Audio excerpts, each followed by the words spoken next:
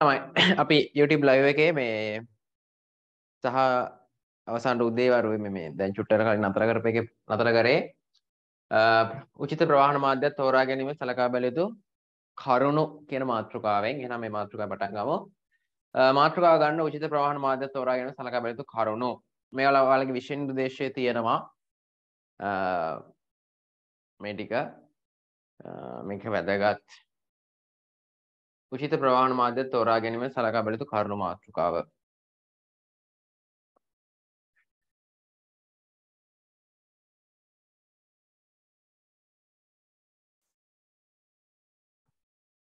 මාතෘකාව ටික ගලගන්න. පළවෙනි එක බලන්න ඕන කියනවා මොකද්ද? පළවෙනි එක බලන්න ඕන කියනවා භාණ්ඩයේ ස්වභාවය. මොන වගේ භාණ්ඩයක්ද කියන කාරණා.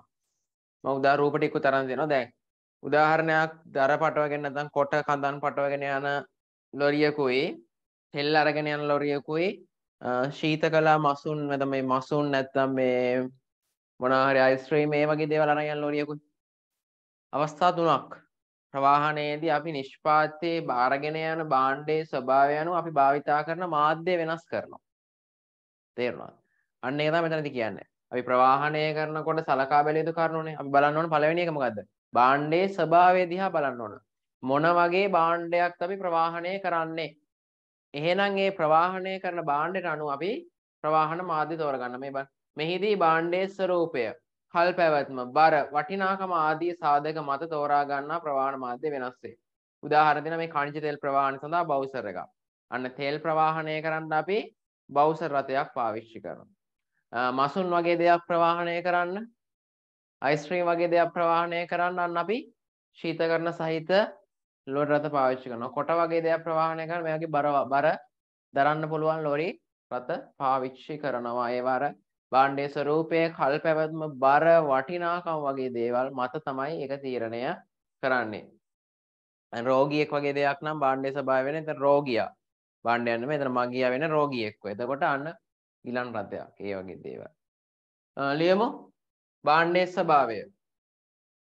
මෙහිදී භාණ්ඩයේ ස්වરૂපය, කල් පැවැත්ම, බර, වටිනාකම ආදී සාධක මත තෝරා ගන්නා ප්‍රවාහන මාධ්‍ය වෙනස් වේ. right මම YouTube එකේ රෙකෝඩින් එක දාන්නම් live එකක් තුව.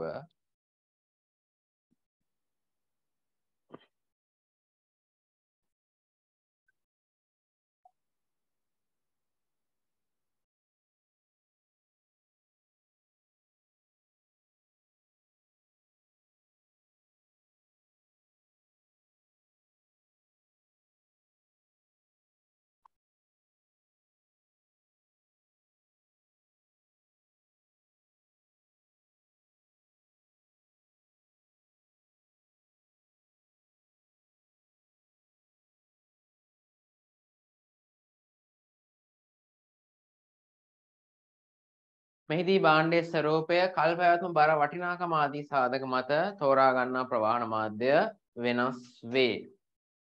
උදාහරණ ටික ලියාගමු මම. කනිජ තෙල් ප්‍රවාහනය සඳහා බවුසර් යොදා ගැනීම.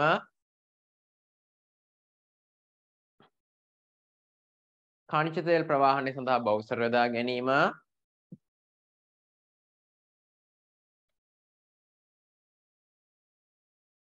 දැව ප්‍රවාහනය සඳහා ලොරි රථ යොදා ගැනීම.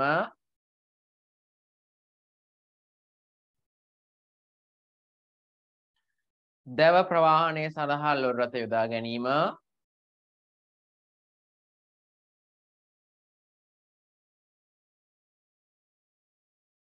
මාළු ප්‍රවාහනය සඳහා ශීතාගාර සහිත ලොරි රථ යොදා ගැනීම. උදාහරණ ටික ලියාගමු ටික ගාලා. මාළු ප්‍රවාහන සඳහා ශීතාගාර සහිත ලොරි රථ යොදා ගැනීම.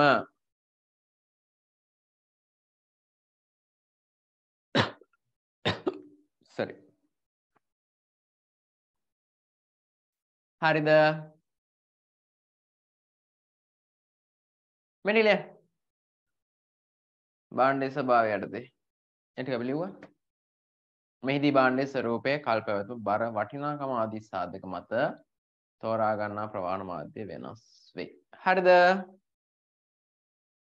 okay බලන්න ඕන මුලින්ම භාණ්ඩයේ ස්වභාවය. හරිද ළමයි?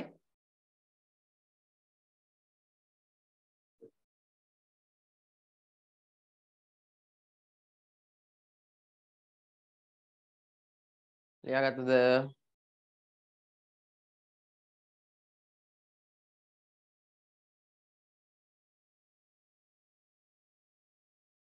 ඊළඟට දෙවෙනි සාධකය ලියා ගන්න පිරිවැය. මාතෘකාව පිරිවැය.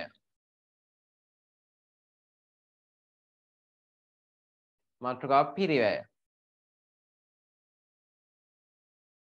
අපි බලන්න ඕන ප්‍රවාහන ක්‍රමයක් තෝරා ගන්නකොට අපිට මේ ප්‍රවාහන ක්‍රමයට දරන්න වෙන කොස්ට් එක කොහොමද කියලා. නේද? දැන් උදාහරණ සමහරට අපිට යාළුවෙක් ගෙදරට යන්න තියෙන්නේ. එතකොට අපි ඒකට බස් එකේ යන එක ලාභයි නම් අපි බස් එකේනේ යන්නේ. ඒකට අපි කාර් එකක් හයර් එකට අරගෙන රෙන්ට් කරගෙන එහෙම යන්නේ නැහැ. අවශ්‍යතාවයක් නැහැ. නේද? මොකද ප්‍රවාහන සඳහා දැරීමට සිදුවන පිරිවැය ඒ උදාහරණයක් භාණ්ඩයන් නිෂ්පාදනය කරන ව්‍යාපාරයක් නේ. ඒක වෙළඳපොළට අරගෙන යන තැනදී භාණ්ඩයේ මිලටත් එකතු වෙන්න පුළුවන් ප්‍රවාහන පිරිවැය. එතකොට භාණ්ඩයේ මිල වැඩි වෙන පතර ගනුදෙනුකරු භාණ්ඩයේ මිල දී ගන්න නැති වෙන්න පුළුවන්. තේරුමක් නැහැ නේද? එතකොට හැම වෙලාවෙම නිෂ්පාදකයාට වාසිදායක වෙන පිරිවැය ක්‍රමයක් වෙන්න ඕනි.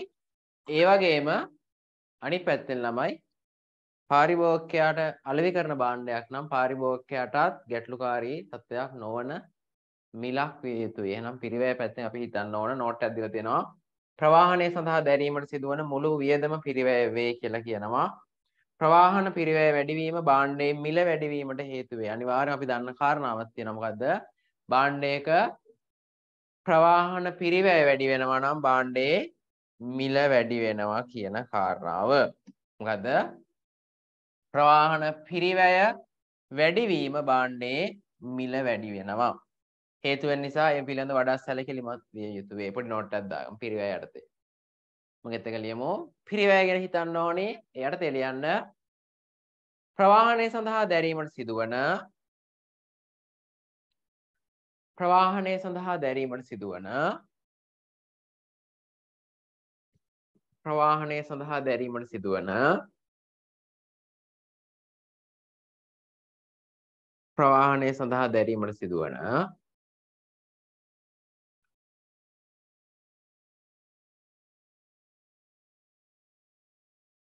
ප්‍රවාහනය සඳහා දැරීමට සිදුවන මුළු වියදම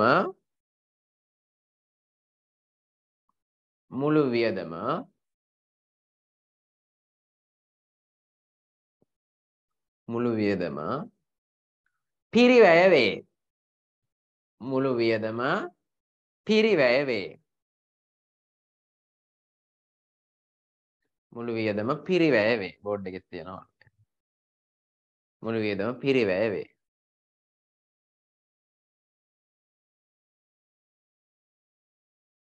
ප්‍රවාහන පිරිවැය වැඩිවීම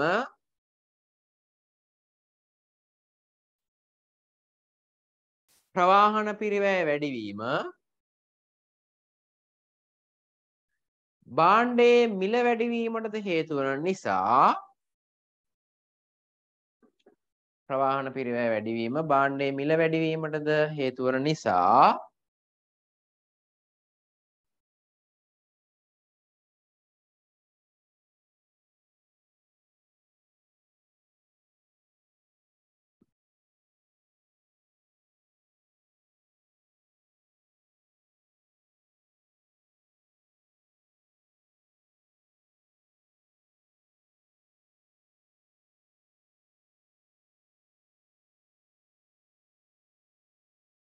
භාණ්ඩයේ මිල වැඩිවීමට හේතු වන නිසා ඒ පිළිබඳව වඩා සැලකිලිමත් විය යුතු වේ.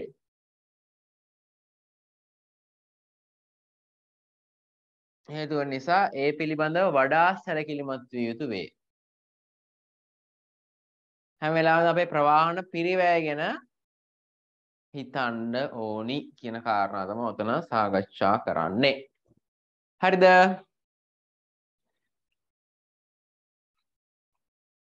හරිද? right. ඊළඟ කාරණාව වේගය. වේගයත් වැදගත් ප්‍රවාහන මාධ්‍යයක් තෝරගන්න තැනදී. දැන් උදාහරණයක් විදිහට අපිට හදිසි කටයුත්තක් සඳහා යන්න වෙනවා නම් අපි ඒ වෙලාවේ පාවිච්චි ගන්න ඕන වේගවත්ම ප්‍රවාහන මාධ්‍ය තමයි පාවිච්චි කරන්න වෙන්නේ. දැන් ගොඩාක් වෙලාවට ජල මාර්ග ක්‍රමයක් වගේ පාවිච්චි කරනවා නැවක් වගේ. ගොඩාක් කාල සීමාවක් යනවා. එතකොට උදාහරණයක් පිටරට ඉඳන් භාණ්ඩ තොගයක් යනකොට හදිසි භාණ්ඩ තොගයක් නම් අන්න ඒ සඳහා අපි ප්‍රවාහන ක්‍රමය ජල මාර්ග ක්‍රමයකින් ගුවන් මාර්ග ප්‍රවාහන ක්‍රමයකට මාරු වෙන්න වෙනවා. ඒ වගේ තමයි. බලන්න ඕන අපි වේගය කියන ඒවා. විශේෂයෙන්ම නශ්‍ය වෙන භාණ්ඩ දැන් ඔය අර මම ඉස්සලා කිය කොරෝනා සඳහා නිකුත් කරපු එන්නත් වගේ දේවල්. රයිට්? කොරෝනා සඳහා නිකුත් කරපු එන්නත් නශ්‍ය වෙනවා ඉක්මනින්ම. කල් තියා ගන්න පුළුවන් කාලය අඩු වෙන නිසා ඒවා ගුවනින් ප්‍රවාහනය කරා. ඒ වගේ. නැත්නම් ඒවයි ගුණත්වය අඩු වෙන්න පුළුවන් ප්‍රවාහන කාල සීමාව වැඩි වුණොත් එළවලු පළතුරු එම ගොඩ කාලයක් ගියොත් ටයිම් එක නේද? මස් මාළු වගේ දේවල්. ඒ වගේ දේවල් ගුණත්වය අඩු වෙන්න හේතු වෙනවා. ඒ නිසා වේගවත් ප්‍රවාහන ක්‍රමයක් භාවිතා කරන්න ඕනි. එතකොට වැය වෙන කාල සීමාව අඩු වෙනවා. ඒතර ව්‍යාපාර කටයුතු වඩා හොඳින් නැත්නම් නිෂ්පාදනයේ ගුණත්වය ආරක්ෂා කරගනිමින් ප්‍රවාහන කටයුතු කරන්න පුළුවන්. විශේෂයෙන්ම එළවලු, පළතුරු, මාළු, මී කිරි වගේ දේවල් වැඩි කල් පවත්වා ගන්න බෑනේ. ඒ නිසා වේගෙන හිතන්න ඕනේ. ලියමු. වේගය යටතේ සමහර අමුද්‍රව්‍ය හා භාණ්ඩ බෝඩ් එකේ තියෙන නෝට් එක. සමහර අමුද්‍රව්‍ය හා භාණ්ඩ ඉක්මනින් ප්‍රවාහනය කිරීම අවශ්‍ය වේ. පැන මාරු කරලා ලියන්න ඊළඟ එක. සමහර අමුද්‍රව්‍ය හා භාණ්ඩ ඉක්මනින් ප්‍රවාහනය කිරීම අවශ්‍ය වේ. පැන මාරු කරලා නශ්‍ය වීම ගුණත්වය අඩුවීම නශ්‍ය වෙනවා. ඒ කියන්නේ විනාශ වෙන්න පුළුවන්. වැඩකට නැති වෙලා යනවා. නශ්‍ය වීම ගුණත්වය අඩුවීම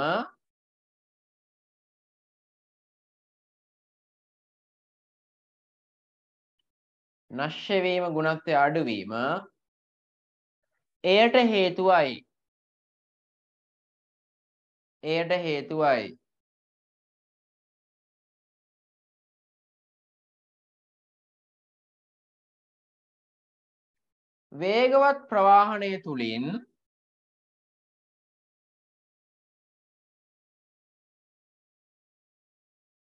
වේගවත් ප්‍රවාහනය තුලින් සුපුරුදු පැනලේ මේ ටික වේගවත් ප්‍රවාහනය තුලින් වැයවන කාලය අවම වේ.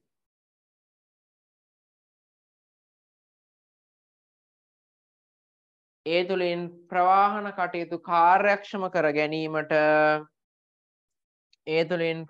කටයුතු කාර්යක්ෂම කර ගැනීමට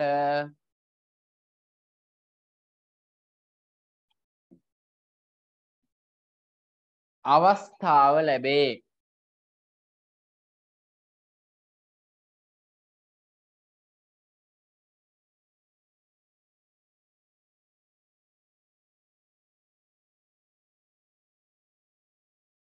නිදසුන් අන්න මාළු, එළවලු, පළතුරු, මී කිරි වගේ දේවල් ප්‍රවාහනය කරනකොට වේගය ගැනත් අපට හිතන්න වෙනවා කියලා තමයි කියන්නේ. ටිටික් ගාලා නෝට් එකක් දාගන්න. YouTube live එකක් දුන්නේ නෑ ළම. මම YouTube එක recording එක upload කරන්නම්.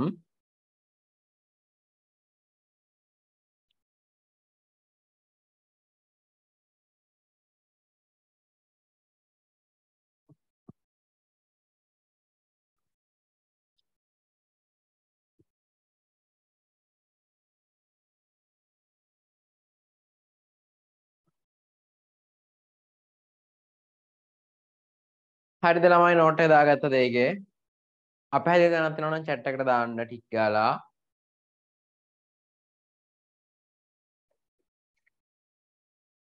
හරි. ඊළඟ කාරණාවට යමු අපි. ප්‍රවාහන මාධ්‍යයක් තෝරගන්නකොට සලකා බැලිය යුතු කරුණු කියන මාතෘකාව යටතේ අපි කතා කරන්නේ. උචිත ප්‍රවාහන මාධ්‍ය තෝරාගෙන සලකා බැලිය යුතු කරුණු. පළවෙනි එක කිව්වා භාණ්ඩයේ ස්වභාවය පිළිබඳව සැලකිලිමත් වෙන්න ඕනේ. දෙවෙනි එක පිරිවැය ගැන අපි හිතන්න ඕනේ. ඊළඟ කතා කරා වේගය ගැනත් අපි හිතන්න ඕනේ කියලා. ඊළඟ මාතෘකාව ගන්න දුර ප්‍රමාණය. මාතෘකාව දුර ප්‍රමාණය.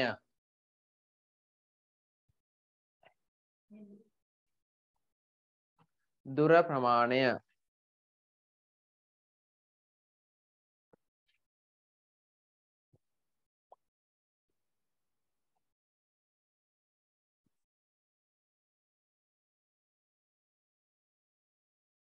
දුර ප්‍රමාණය.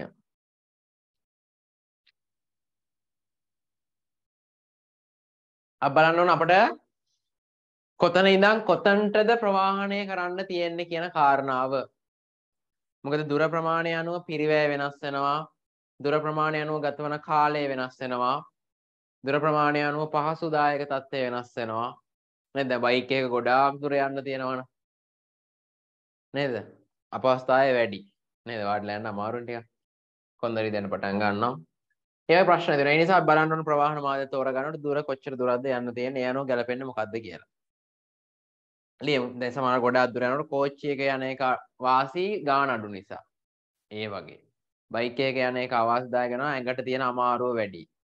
ඒ වගේ දුර ප්‍රමාණයත් එක්ක අපි ප්‍රවාහන මාධ්‍ය වෙනස් කරගන්න වෙනවා. ලියමු. දුර ප්‍රමාණය අනුවද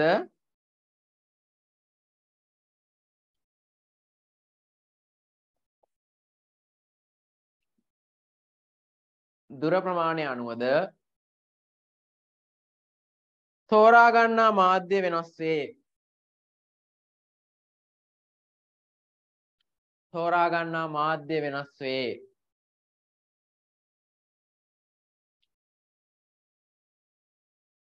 තෝරා ගන්නා මාධ්‍ය වෙනස් වේ.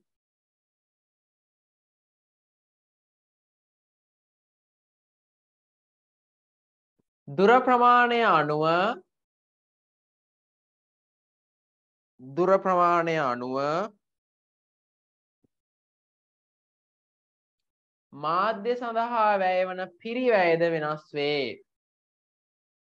දුර ප්‍රමාණය අනුව මාධ්‍ය සඳහා වැය වන පිරිවැයද වෙනස් වේ.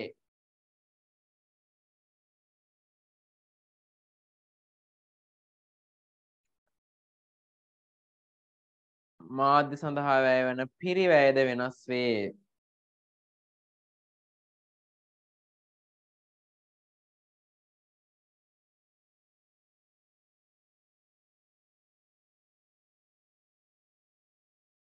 මාධ්‍ය සඳහා වැය වන පිරිවැයද වෙනස් වේ. ඊළඟට අපි හිතන්න ඕනේ ධාරිතාවේ කැපැසිටි එක.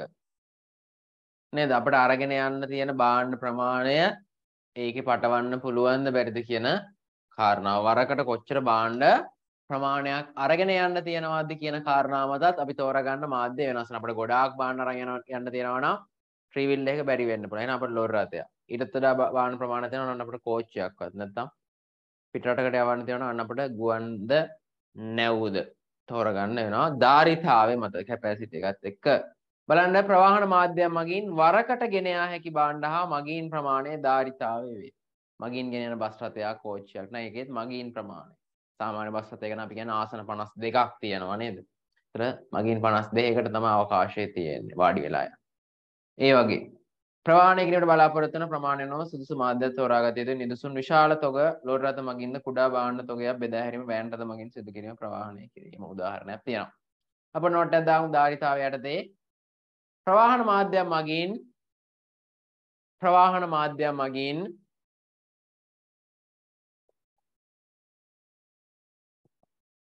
ප්‍රවාහන මාධ්‍යයක් මගින්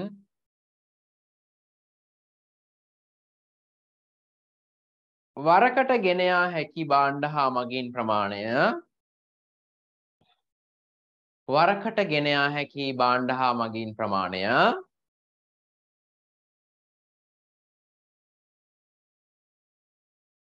ධාරිතාවය වේ.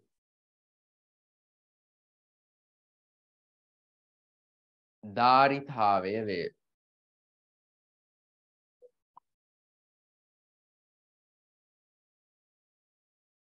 ධාරිතාවය වේ.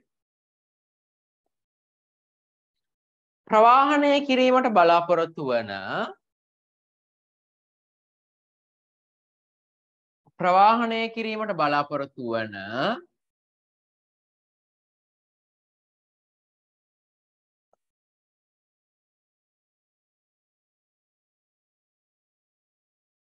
ප්‍රමාණය අනුව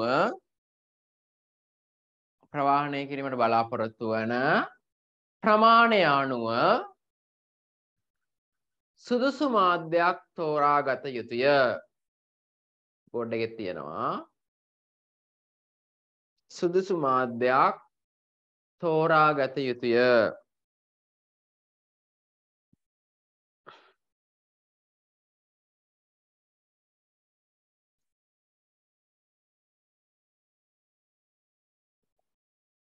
සුදුසු මාධ්‍යයක් තෝරාගත යුතුය.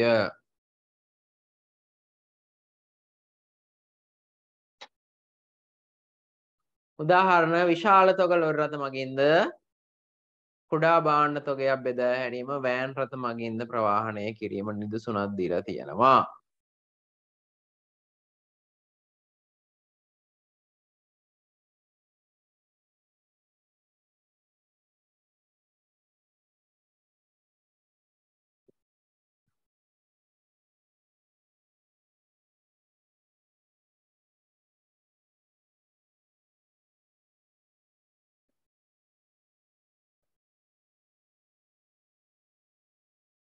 right? ලියාගත්තද?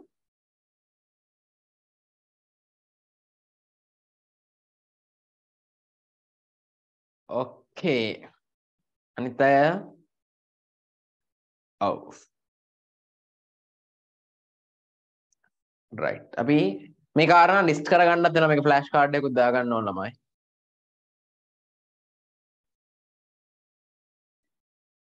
මෙතන නිදසුන් විශාල තොග ලොරි රථ මගින් කුඩා භාණ්ඩ මේ විශාල තොග ලොරි රථ මගින්ද කුඩා භාණ්ඩ වෑන් රථ මගින්ද බෙදා හැරීම වගේ දේවල් ධාරිතාවයත් එක්ක ලියන්න පුළුවන්. ඊළඟට සුරක්ෂිත බව. සුරක්ෂිත බව කියන්නේ මොකද්ද? විශේෂයෙන්ම අපි භාණ්ඩය ප්‍රවාහනය කරනකොට අපි ප්‍රවාහනය කරන භාණ්ඩයක් වෙන්න පුළුවන්, ප්‍රවාහනය කරන්න පුද්ගලයන් වෙන්න පුළුවන්. එතනදී සුරක්ෂිත භාවය කියන කාරණාව ගැන හිතන්න ඕනි කිහිප සැරයක්ම. විශේෂයෙන් මගින් ප්‍රවාහනය කරනකොට ඔය බස් රථේම නේද?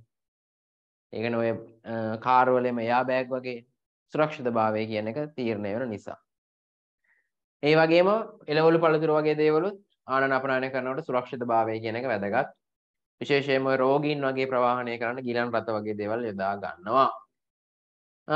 නෝට් එකක් දාගමු. සුරක්ෂිත බව කියන එක යටතේ ප්‍රවාහනය කරන භාණ්ඩය හෝ මගින් ආරක්ෂාකාරීව ගමනාන්තය දක්වා ගෙන යාමට හැකි විය යුතුය.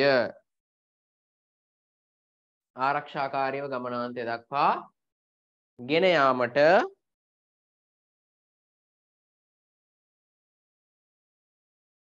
හැකි විය යුතුය.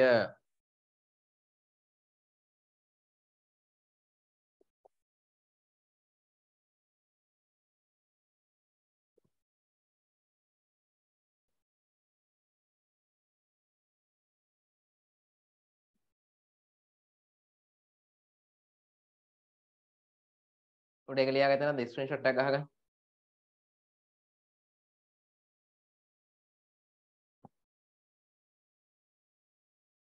right. උදාහරණ ලියා ගන්න.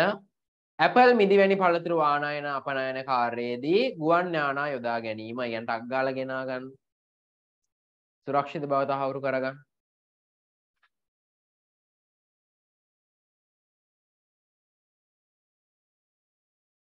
ඇපල් මිදිවැනි පළතුරු ආනයන අපනයන කාර්යයේදී ගුවන් යානා යොදා ගැනීම.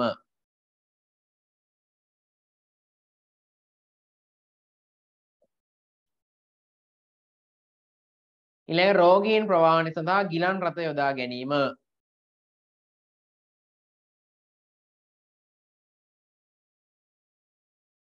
රෝගීන් ප්‍රවාහනය සඳහා ගිලන් රථ යොදා ගැනීම.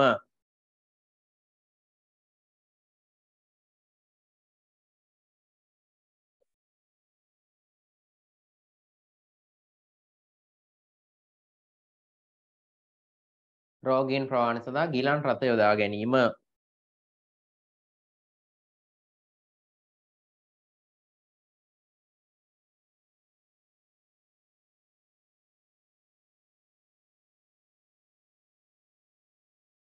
එතන බලන්න මොකද්ද? සුරක්ෂිත බව කියන කාරණාව. right? සුරක්ෂිත බව කියන කාරණාව. ලියාගත්ත ළමයි. ඔක්කේද? ලස්සන නෝට් එක තියෙන්න ඕනි.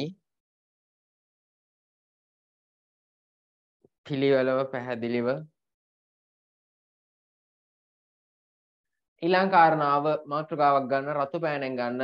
මේක ප්‍රශ්න ගන්න තැනක්. මර්මස්ථානයක්. ප්‍රවාහන ක්ෂේත්‍රයේ ප්‍රවණතා. ප්‍රවාහන ක්ෂේත්‍රයේ ප්‍රවණතා.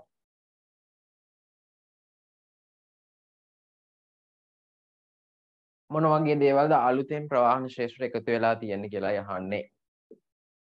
රතු පෑනෙන් ලියාගන්න මාතෘකාව. ප්‍රවාහන ක්ෂේත්‍රයේ ප්‍රවණතා. මොනවද අලුතෙන් ඔය උමම් මාර්ග හදන ඒවා, ගුවන් පාලම්, අධිවේගී මාර්ග, ඉලෙක්ට්‍රික් මෝටර රථ වගේ දේවල්. දැන් ඔය ඉන්ධන ප්‍රශ්නෙත් එක්කම නේද? ඉලෙක්ට්‍රික් බයිසිකල් ඔයාලා දකින්න ඇති ආවා. මේ පහුගිය කාලේ ගොඩක් ජනප්‍රිය වුණා. ඒ වගේම පරිසරිතකාමී ශක්ති ප්‍රභේද භාවිත කිරීමට පෙළඹීම. ඒ කියන්නේ ඔය ඉන්ධන වලට එළවලු පළතුරු වලින් ඉන්ධන නිපදවන මීතේන් වගේ වායුන් ගෑස් හදන්න පටන් ගත්තා. ඒ වගේ දේවල්. ඊට පස්සේ Taman සිටින ස්ථානයටම ප්‍රවාහන මාධ්‍ය ගෙන්වා ගන්න පුළුවන්. ඒ කියන්නේ අපිට ඔය පික්මි, Uber වගේ ඇප් එකකින් ටක් ගාලා අපි ඉන්න තැනටම වාහනේ ගෙන්න ගන්න පුළුවන්. ඒ වගේ ඔප්ෂන් ආවා ප්‍රවාහන ක්ෂේත්‍රයේ. ඔය පාරවල් හැදෙන ඒවා නම් සාමාන්‍ය දේවල්. ඒ වගේ ප්‍රවාහනයේ ක්ෂේත්‍රන ප්‍රවණතා නම් කරන්න එන්න පුළුවන්. කිහිපයක් ලියා ගන්න පුළුවන් වෙන්න ඕනි. right? ලියා ගන්න මගෙත් එක්ක බෝඩ් එකේ තියෙනවා. ප්‍රවාහන ක්ෂේත්‍රයේ ප්‍රවණතා, උමම් මාර්ග ප්‍රවාහනය, ගුවන් පාලම් ඉදිකිරීම, අධිවේගී මාර්ග ඉදිකිරීම. පහළ ලියාගමු. ටික් ගන්න. ඔය විදුලි දුම්රියන් වගේ දේවල් ලියන්න පුළුවන්. නේද?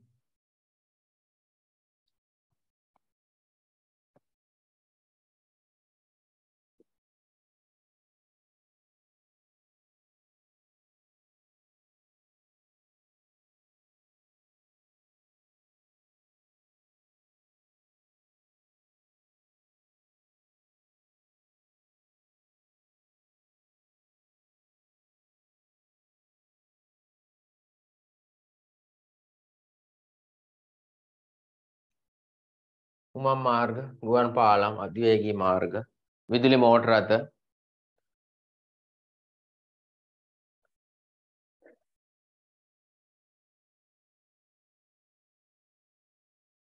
විදුලි දුම්රිය, පරිසර හිතකාමී ශක්ති ප්‍රභේද භාවිතා කිරීමට පෙළඹීම.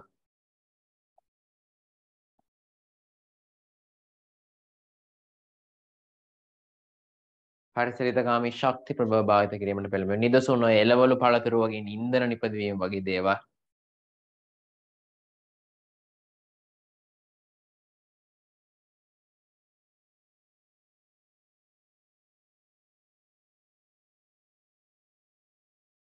ලස්සන ලියාගමු ළමයි.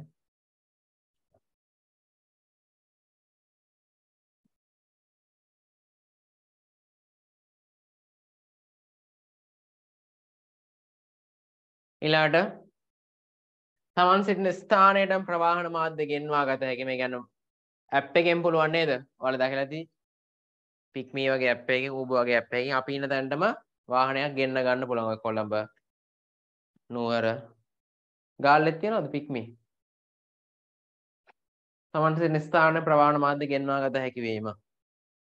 ගම්පහ ඒ වගේ නගරවල මේවා ක්‍රියාත්මක වෙනවා. හදිතලා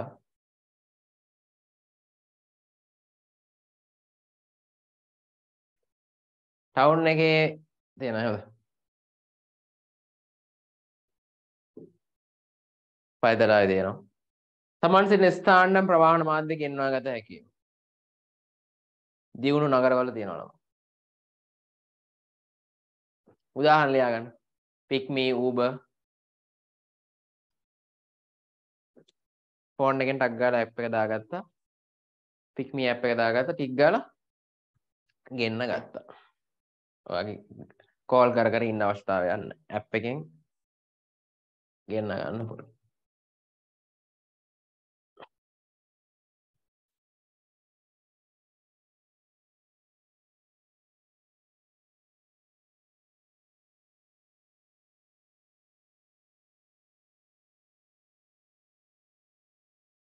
සල්ම තේරුන්නේ නැහැ.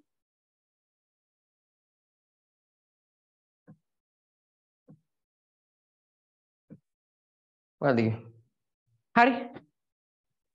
නෝට එක වෙන්න. ටික ගාලා මේවා අහන්න පුළුවන් ප්‍රවාහන ශේෂ්ත්‍ර නව ප්‍රවණතා මොනවද කියලා. ඔය පාලම්, ගුවන් පාලම්. බහුවිධ ප්‍රවාහන මධ්‍යස්ථාන ලියන්න පුළුවන් හිරුනි. බහුවිධ ප්‍රවාහන මධ්‍යස්ථාන කොට්ටා වගේ නේද? බහුවිධ ප්‍රවාහන මධ්‍යස්ථාන බහුවිධ ප්‍රවාහන මධ්‍යස්ථාන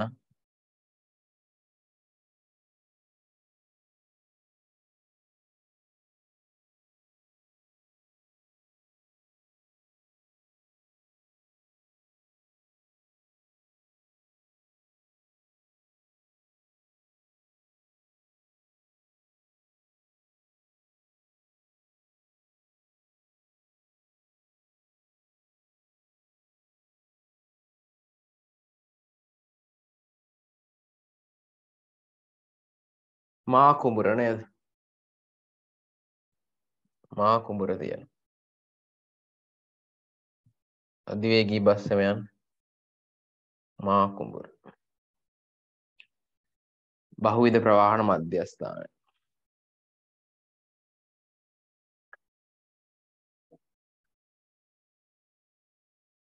ඔයාලට පෙන්නන්න දෙකේ ෆොටෝස් ටික.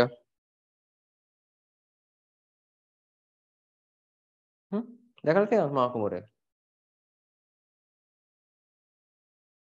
බහුවිධ ප්‍රවාහන මධ්‍යස්ථාන. මේ බා මා කුඹුර දැකලා නැද්ද? හයිවේ බස් එන්ට්‍රන්ස් එකක් තමයි තියෙන්නේ. මේකේ දර ඔක්කොම ළමයි මේ ඔක්කොම ඔප්ෂන් තියෙනවා.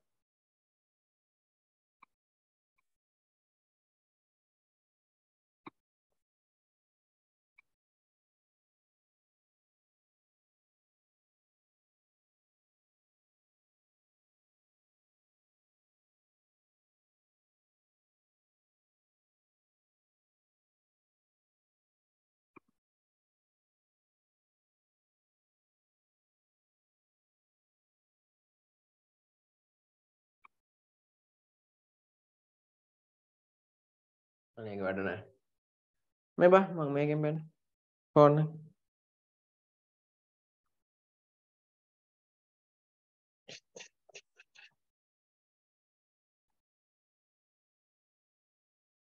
ඕ මෙහි බස් ස්ටෑන්ඩ් වගේ නෙමෙයි එයාපෝට් එකට ගියා වගේ තමයි අන්න.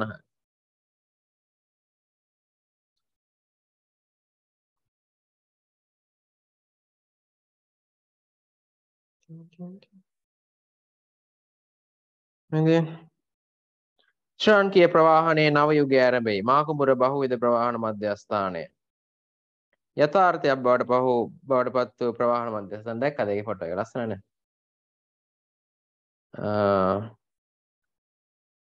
මේ ෆොටෝස් ටික මම පෙන්න.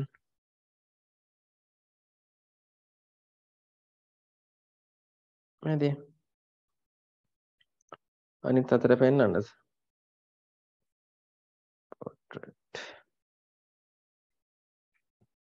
නේද? එතකොට එතන ගොඩාක් එන්ට්‍රන්ස් එකේ ඉඳන් මගින් නගින තැන ඉඳන් ඊට පස්සේ බස් වලට මාරු වෙන තැන ඉඳන් ඊට පස්සේ කෑම කන හොටෙල්ස් ඊට පස්සේ බැංකු පහසුකම් මේ ඔක්කොම තියෙනවා.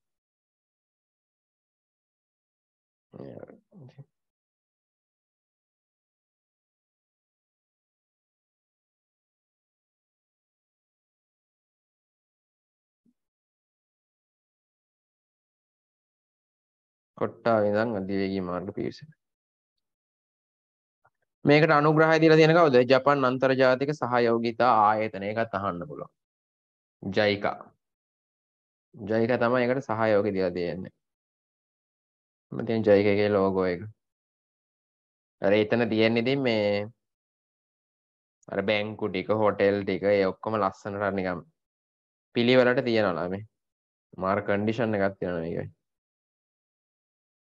එයාපෝට් එක වගේ තමයි. හරිද? ඕක තමයි ඉතින් ඇති දෙයක් නෑ වෙන. අම්පාර බස් ස්ටෑන්ඩ් එකත් එහෙම තමයි ළමයි හොඳයි. දැකලා තියෙනවද අම්පාර බස් ස්ටෑන්ඩ්? ලංකාවේ ලස්සනම බස් ස්ටෑන්ඩ් එක තියෙන කොහෙද? අම්පාර. ලොකු ටීවී තියෙනවා. AC දාලා. ඇවිල්ලා නැහැ අම්පාර බස් ස්ටෑන්ඩ් එක? රයිට්. දන්නවද ළමයි ඉතින්? හරි. සමහර අය විහිළු කියලා හිතන්නේ. පෙන්නන්න ඒකත් ස්ක්‍රීන් ෂෙයා කරලා. ඉන්න පෙන්න. මේ වගේ බස් ස්ටෑන්ඩ් එක වෙන කොහේ හරි තියෙනවද කියලා බලන්න.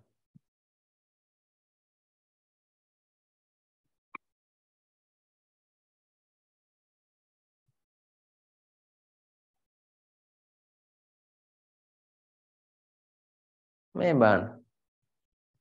මෙහෙම බස් ස්ටෑන්ඩ් එක වෙන කොහේ හරි තියෙනවද දැකලා තියෙනවද? මේ වගේ කන්ඩිෂන් එකට ස්මාර්ට් බෝඩ් හයි කරලා මේ වගේ වාහන පාක් කරන්න පුළුවන්. ඊට පස්සේ මේ ඉස්සර තිබිච්ච දැන් මේ බලන්න ලංකාවේ සුපිරිම බස් ස්ටෑන්ඩ් එක මෙන්න අන්න බලන්න දැකලා තියෙනවා. ඔය තියෙන ඉන්ටර්නෙට් එකේ දාලා සුපිරිම බස් ස්ටෑන්ඩ්. ඔයාලට ඉතින් විශ්වාස නැහැ.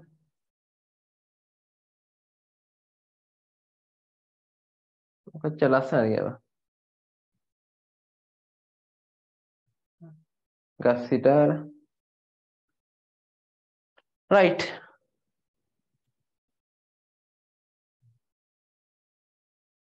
වෙනම වොෂ්රූම් තියෙනවා. මේ පරණේ. අන්තිමට. රයිට්. ඒ වගේ තමයි.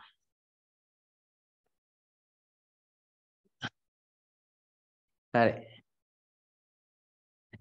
සර් කියන දේක් තමයි ඉතින්. නෑ ඉතින් මං කිව්වේ ඇත්ත ඉතින් ලස්සනට එහෙම හදලා තියෙනවා.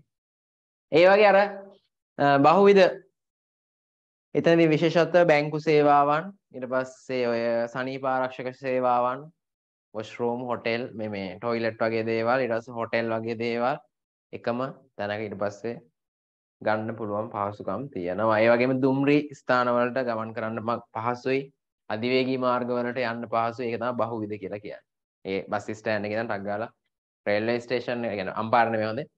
මේ මාකුඹුරේම ගත්ත පස්සේ ටක් ගාලා රේල්වේ ස්ටේෂන් වලට ඊට පස්සේ ටක් ගාලා හයිවේ එකට ඊට පස්සේ බැංකු පහසුකම් ටික ඔය ඔක්කොම එකම තැනක තියෙනවා. රයිට්? හරි. ඊට පස්සේ මාතෘකාව ගන්න වෝක් කාර් සහ එයා වීල්. හොම්බ දලා ගන්න තමයි දැන් යන්නේ. මෙයා පදින්න දැන් වරුදු කරනවා. රයිට්? වෝක් කාර් and එයා වීල්. ඇවිදින කාර් සහ එයා වීල්. හදලා තියෙනවද මේවා?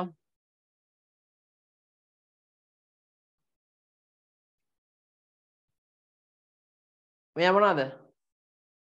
පයින් ගමන් කිරීමට විකල්පයක් ලෙස යොදාගත හැකි ඉතා කුඩා උපකරණ. දැන් ඔයාලා කියනවනේ අම්මේ මට නම් එපා වෙලා පයින් ගිහිල්ලා දැන් නම් මම කකුල් දෙක කැඩෙන්න වගේ කියලා. අන්න එතකොට අම්මට කියන්න මේකක් මට අරන් දෙන්න කියලා. නේද? මාතෘකාව තමයි walk iron සහ එයා wheel. මට සිංහලෙන් පාවිච්චි වෙන්න ඉංග්‍රීසියෙන්ම ලියන්න. හොඳයි. කෙටි මාතෘකාව.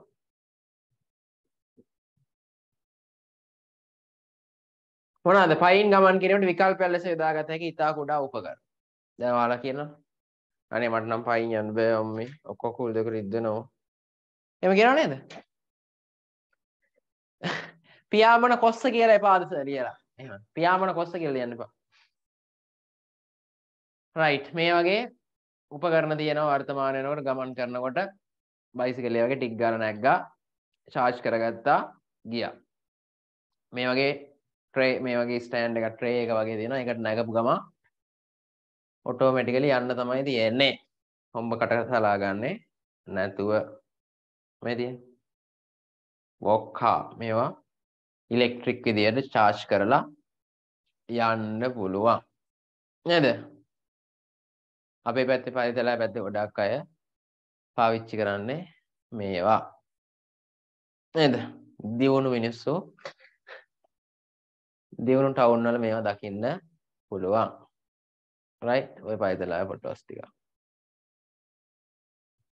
පයින් යනවා අඩුයි මේවා පාවිච්චි කරලා ටික් ගාලා යනවා ඕනවර හිනා. right? එයා වීල් කියලා කියන්නේ මෙන්න මේක. එයා වීල් කියලා කියන්නේ මේක. වොක්කා කියලා කියන්නේ මෙන්න මේකට. right? පයින් ගමන් කිරීමට විකල්ප විදිහට පාවිච්චි කරන්නේ මේවා කඩේ යන්න, බඩු ගේන්න යන්න, ඉස්කෝලේ යන්න, ටක් ගාලා යන්න පුළුවන්. right?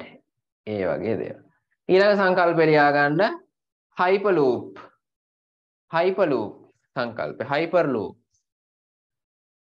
තස්මිකා දාලා කෙලින්ම hyperloop කියලා. අපේ නම් කෙලින්ම hyperloop. තස්මිලාගේ බෑ. තස්මිලා පයිදලා නේද? පාතිමා මොන අය වැඩ තියෙන්නේ? කරත් තමයි නේද? මාතෘකා hyperloop. ඊපෙත්තන ඕනේ සර්. right hyperloop කියන්නේ මොනවද? hyperloop කියලා කියන්නේ මෙන්න මේ වගේ ත්‍රිත්‍යකයක් දිගේ මේක බටයක් දිගේ කෝච්චියක් වගේ එකක් වේගෙන් යනවා. නේද? අලි ඉන්නේ සර් අලි කියලා.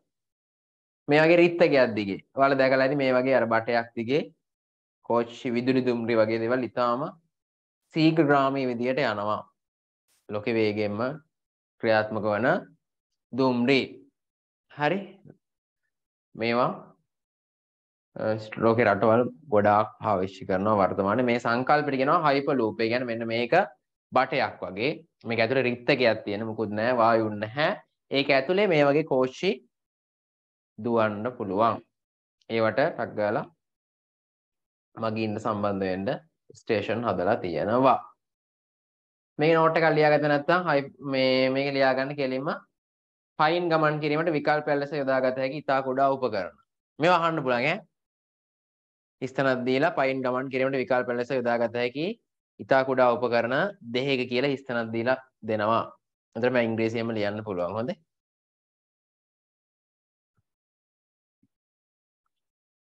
walk car සහ air wheel. ඇවිදින කාර් කියලා කියන්නේ. right. ඊට පස්සේ hyperloop. මොකද අනාගත ලෝක ප්‍රවාහන පද්ධතිය ලෙස හඳුනා ගන්නා සංකල්පයකි. ලියගන්න. පොඩි නෝට් එකක් දාගමු. හඳුනා ගන්නා සංකල්පයකි. ඔය කියන්න පාතිමා. අනේ මේ අහන්නකො සර් අනේ සර් අහන්නකො කියන්න. අහගෙන ඉන්න. ලෝ අනාගත ප්‍රවාහන පද්ධතිය ලෙස හඳුනා ගන්නා සංකල්පයකි. ප්‍රධාන වශයෙන් බටයක් දිගේ ඇති කරන ප්‍රධාන වශයෙන් මේකේ ලොකු මාතෘකා නැහැ කෙටි මාතෘකා ටිකක් තියෙනවා ළමයෝ. අර මේ ප්‍රවණතා යටතේම ලියාගෙන යන්න. අපි ප්‍රවණතාවල පොඩි concept දෙකක් විතර තමයි මේ කියන්නේ. මේ දෙක වෙනම.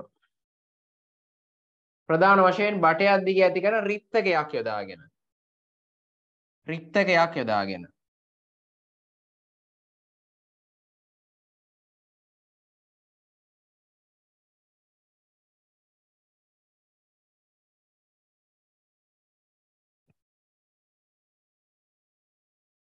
රිත්තකයක් යොදාගෙන භාණ්ඩ හා මිනිසුන් ප්‍රවාහනය කිරීමයි. භාණ්ඩ හා මිනිසුන් ප්‍රවාහනය කිරීමයි. මේ අහන්න පුළුවන් මේ වගේ සංකල්ප. හයිපර්ලූප් කියන්නේ මොකක්ද කියලා. ඒ කියන්නේ රිත්තකයක් යොදාගෙන රිත්තකයක ඇතුලේ අර වගේ කෝච්චියක් වගේ ඒවා යනවා විදුලි දුම්රිය වගේ දේවල් විශේෂයෙන්ම. ඊටාම වේගයෙන් ගමන් කරන්න තමයි මේවා පාවිච්චි කරන්නේ. ඔය ඉලෝන් මස්ක් වගේ අය දැන් වර්තමාන වෙනකොට මේ concept වල develop කරන අය විදියට සම්බන්ධ වෙනවා ලෝකයේ විශාල රටවල් වල.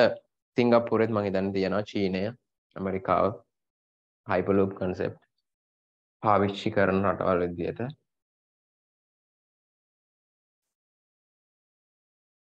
ඒවා ඩිවලොප් වෙමින් යන ඒවා.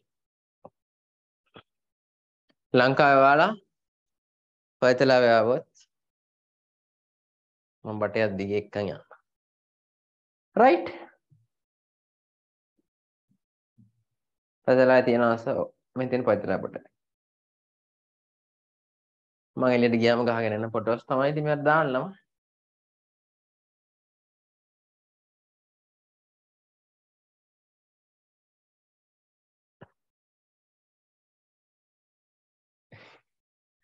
ඉස්ලාම් බට යන්නේ මේවා ලොකු විශාල ටනල් වගේ.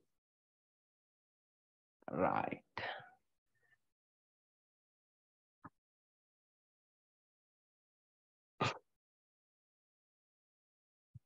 සමහර අය ඉතින් hina යනවා මට. බලන්න ඉතින් කියන කතා නේද?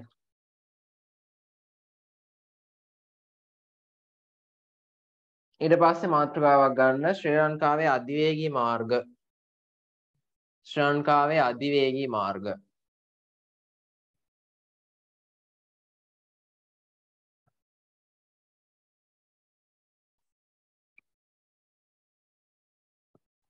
ශ්‍රී ලංකාවේ අධිවේගී මාර්ග මාතෘකාව. ශ්‍රී ලංකාවේ අධිවේගී මාර්ග මාතෘකාව. වගේ යන වීඩියෝ එකක් දානවා හවුන්ද? නෑ ඒකත් කෙටි මාතෘකාව ටික නා. ළමයි ලංකාවේ තියෙන හයිවේස් ටිකක් තියෙනවා.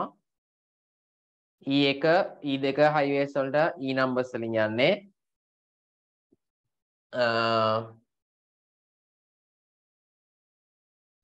ශ්‍රී ලංකාවේ තියෙන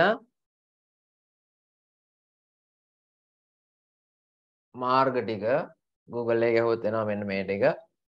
එතකොට මේ ටික තමයි හයිවේස් අධිවේගී මාර්ග.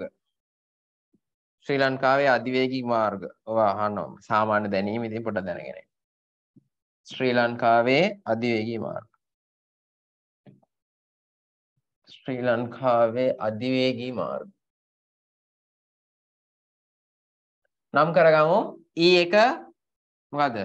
Southern Express Highway එක. ඒ කියන්නේ කොහෙද? දකුණු අධිවේගී මාර්ගය. ගාල්ල තමයි නේද? ගාල්ල මාර්ගය. දකුණු අධිවේගී මාර්ගය.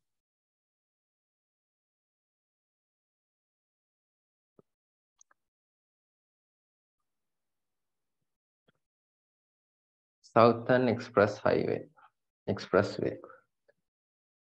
E1 එක මොකක්ද කියලා අහනවා. E1 එක දකුණු අධිවේගී මාර්ගය. ශ්‍රී ලංකා අධිවේගී මාර්ගය.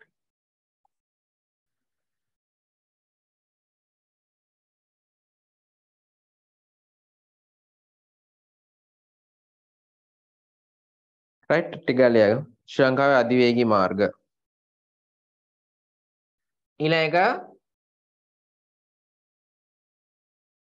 outer circular highway කියන්නේ පිටත වටරවුම් අධිවේගී මාර්ගය. පිටත වටරවුම්.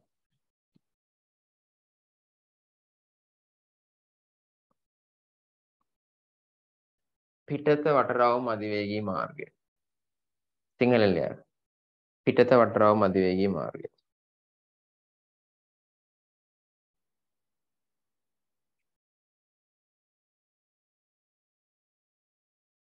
කොහෙද තියෙන්නේ? කොළඹ නේද? කොළඹ පිටත වටරවුම් අධිවේගී මාර්ගය. E2 කියන්නේ පිටත වටරවුම් අධිවේගී මාර්ගය.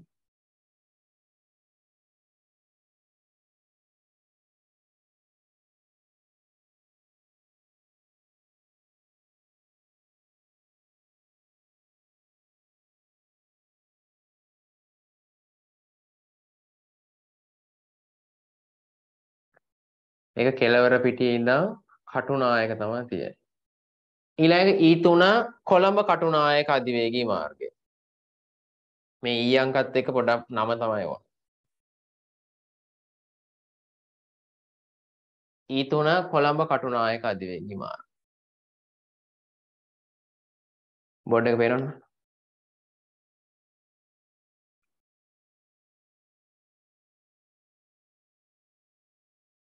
E3 කොළඹ කටුනායක. E2 පිටත වටරව්. එකක් තියෙන කොළඹ තමයි.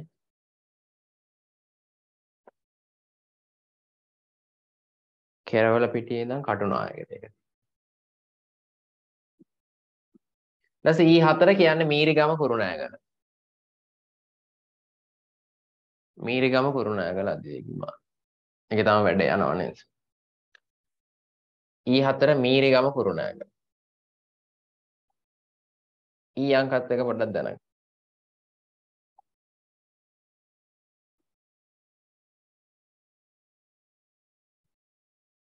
මීරිගම කුරුණෑගල. ඊට පස්සේ E6 අන්දරවැව හම්බන්තොට. අන්දරවැව හම්බන්තොට.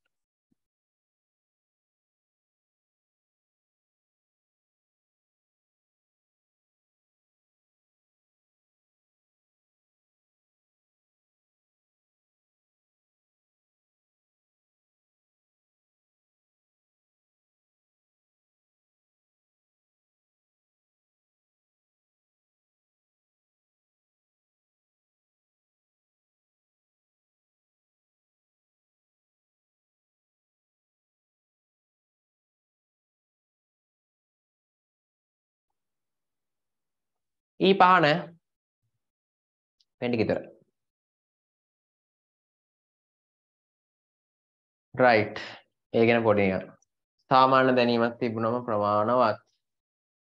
ඔයාලට මාර්ග සංවර්ධන අධිකාරියට ගියොත් ඔය බලන්න පුළුවන් වෙබ්සයිට් එක. right. මේ දෙනවා කෙලෙම අපේ එක A27. දැක්කද මේ දෙන පදිය තලා A26 කැන්ඩි මහියංගන පදිය තලාව A27 අම්පාරෝහණ මහවයි. දැක්කද? ඒක ලියලා තියාගන්නවා. රතු පෑන්. මේක රතු පෑන් ලියලා. A27 සහ A26. දැක්කද? ඒව ලියාගන්න පුළුවන්. අපේ ගෙදරට යනවා A27 එන්න පුළුවන්. A26.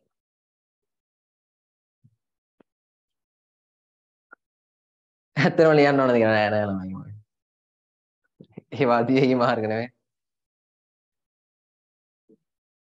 ඕ හයිපර්ලූප් ලංකාවේ තිබුණා නම් ටක් ගානේ කියන තප්පර ගානේ යන්න පුළුවන්.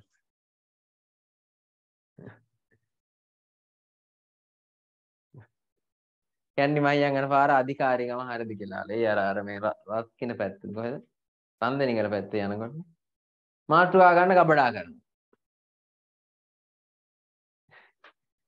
මාට්ටුවා ගබඩා කරනවා. ප්‍රවාහනේ ওই ටික තමයි ඉතින් නෝට් ඩවුන් වෙන්න තියෙන්නේ.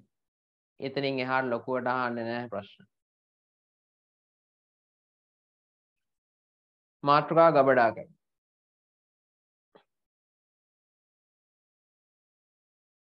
මාතෘකාව ගබඩා.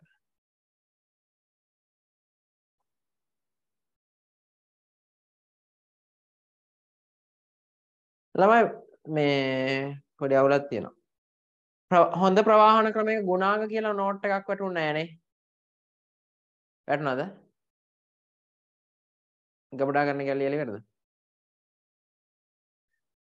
එහෙනම් ඒකට ස්ටිකි නෝට් එකක් දාගමු. ස්ටිකි නෝට් එකක් දාගෙන වෙන මලව ගන්න. නෝට් එකක් දාගන්න. ස්ටිකි නෝට් එකක් දාගන්න පොඩි කොටසක්දී. හොඳ ප්‍රවාහන ක්‍රමයේ ගුණාංග. හොඳ ප්‍රවාහන ක්‍රමයක ගුණාංග.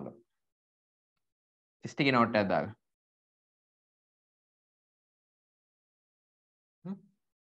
තායි මැදින් ගහන්න එපා ඉඩ නැහැ අරක ලියුවනේ. ලියමු වේගය අර කාරණා ටිකම තමයි ඉතින්. ප්‍රවාහන මාධ්‍යත් තෝරා ගැනීම සැලකිලිමත් යුතු කරුණු වලින්ම තමයි ගුණාංග ටිකක් ගන්නෙ. වේගය හොඳ ප්‍රවාහන ක්‍රමයේ ගුණාංග. වෙනම කාඩ් එකක් දාගන්න. අහන්න බලව වගේ සරල ඒවා MCQ වලට. වේගය,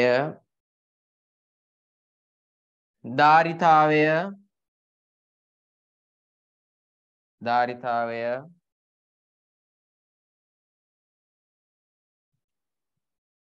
පිරිවැය අවම බව, වේගය, ධාරිතාවය, පිරිවැය අවම බව, සුරක්ෂිත බව, අතනින්ම තමයි ගන්න. සුරක්ෂිත බව,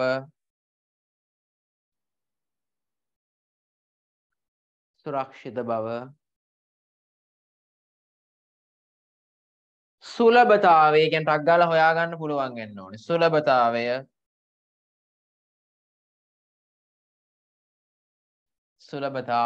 කියන්නේ බස් නම් විනාඩි 5න් පාඩ බස් තියෙන ඒ වගේ. සුලභතාවය. දැන් ඔය අනුරාධපුර පොළොන්නරුව පැත්තේ ළමයි එදා ඉතින් ඒවා හීන තමයි නේද? අර අලියනවා රැයට. තාම හරක්ගේ පිටේම යන්නේ එහෙම සීන් එකේ. සුලභතාවය.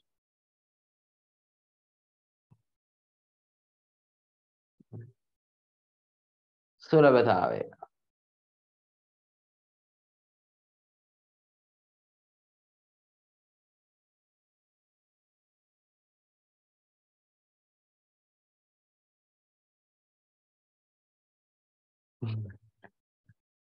විනාඩි 10න් 10ට බස් තියෙනවා. තවන නෛතික පැවැත්ම. නීතියට නෛතික පැවැත්ම. ලීගලි වෙන්න ඕන. නෛතික පැවැත්ම. මේ ටික පොඩ්ඩක් ෆ්ලෑෂ් කාඩ් එකක් හරි ස්ටිකි නෝට් එකක්. right. හරි. වහන්න පුළුවන් ඒවා අර හොඳ ප්‍රවාහන ක්‍රමයක් තෝරා ගැනීම සලකා බැලිය යුතු කරුණුත් එක්කම ගලපලා ගන්න පුළුවන්. වේගය, ධාරිතාවය, පිරිවැය, සුරක්ෂිත බව, සුලභතාවය, නෛතික පැවැත්ම ගන්න. සුලභතාවය කියන්නේ ටක් ගාලා හොයාගන්න පුළුවන් වෙනවා. දුලබ නැහැ. බස් එකක් හරිම දුලබයි. එහෙම දෙනවනේ සමහර අය. බස් එක යන්න උදේ 5ට යනවා ආයේ බස් එක වෙනවා හවස 6ට. ගමට මෙච්චරයි. බස් දුලබයි. එහෙම ඉන්නා නේද? නෛතික පැවැත්ම කියලා කියන්නේ ඒක භාවිත ප්‍රවාහන ක්‍රමයේ නීති අනුකූල වෙන්න. දැන් ඔය ගුවන් යානයම සමානලාවට. ගබඩාකරණය මාතෘකාව ටිටික් ගාලා. ලස්සන මාතෘකාව ගන්න ගබඩාකරණය.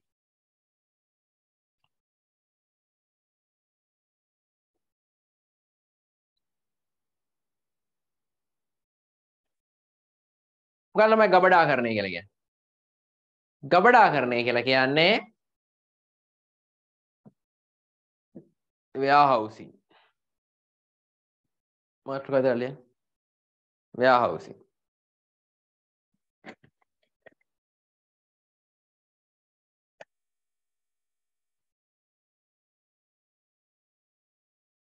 ඊටාම සරල පාඩම. ප්‍රවාහනේ ඇද්දයක් නැහැ කියලා වඩ තේරෙනවද? අර ප්‍රවාහනේ මූලිකාංග ටිකයි ප්‍රවාහන ක්‍රමයක් තෝරා ගැනීම සලකා බැලිය යුතු කරුණු ටිකයි. එච්චරයි උතන තියෙන්නේ. අර වාසි අවාසි ලියා ගන්න ගුවන් ප්‍රවාහනේ වාසි අවාසි ඔය. තනියෙන් පුළුවන් නේද ඒවා හිතා ගන්න?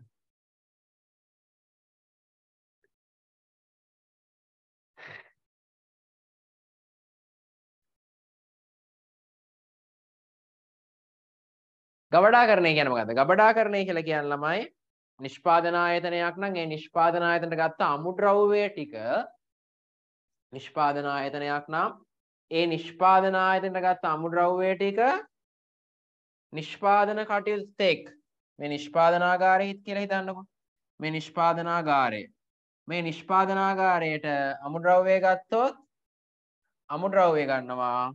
මේ අමුද්‍රව්‍ය නිෂ්පාදනය කරන තෙක් ගබඩා කරලා තියනවා. මේ තමයි ගබඩාකරණය. ඒ වගේම මේ නිෂ්පාදනාගාරය තුලදී මොනවා වෙනවද? ද්‍රව්‍ය නිෂ්පාදනය හැරෙනවා. ඒ කියන්නේ භාණ්ඩ නිෂ්පාදනය වෙනවා. භාණ්ඩ නිෂ්පාදනය කරනවා. එහෙනම් මේ භාණ්ඩ අලෙවි කරන තෙක් මේ භාණ්ඩ අලෙවි කරන තෙක් මොනවා කරන්න ඕන? ගබඩා කරලා තියාගන්න ඕන. අලෙවි කරන තෙක් ඒත් ගබඩා කරලා තියාගන්න. අමුද්‍රව්‍ය ඒ වගේම නිමි භාණ්ඩ අමුද්‍රව්‍ය නම් භාණ්ඩ නිෂ්පාදනය කරන තෙක් නිමි භාණ්ඩ නම් අලෙවිය සඳහා ඉදිරිපත් කරන තෙක් ගබඩා කිරීමට අපි නමක් කියන මොකද්ද? ගබඩාකරණය කියලා. ගබඩාකරණය කියලා කියන්නේ ක්‍රියාවලියක්. මේකේ අදීර කිහිපයක් තියෙනවා. ගබඩා කරන ක්‍රියාවලිය වලින් අහනවා. ගබඩා කරන නිර්වචනය මේ පාර A level paper එකේ තිබිච්ච ප්‍රශ්නයක්. A level වලට යන්න කලින් මම මොනවා කරාද? A level වලට යන්න කලින් ස්ක්‍රීන් එක ෂෙයා කරලා මෙන්න මේ හිස්තැන් වලට එනවා කියලා පෙන්නුවා. 22 ළමයෙක් ඉන්නවනම් සාක්ෂි. 22 කවුරු හරි ඉන්නවද මෙතන? අද ඉන්නවද ළමයි? මේ අවුරුද්දේ තිබිච්ච පේපර් එකේ ප්‍රශ්න ගබඩා කරන නිර්වචන. ඔයින් පෙන්වද නැද්ද?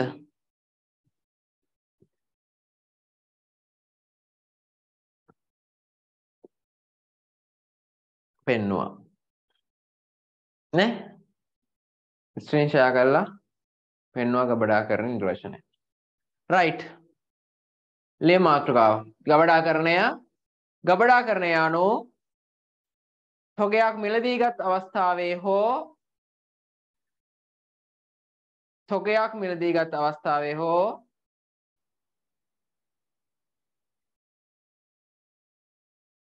තොගයක් මිලදීගත් අවස්ථාවේ හෝ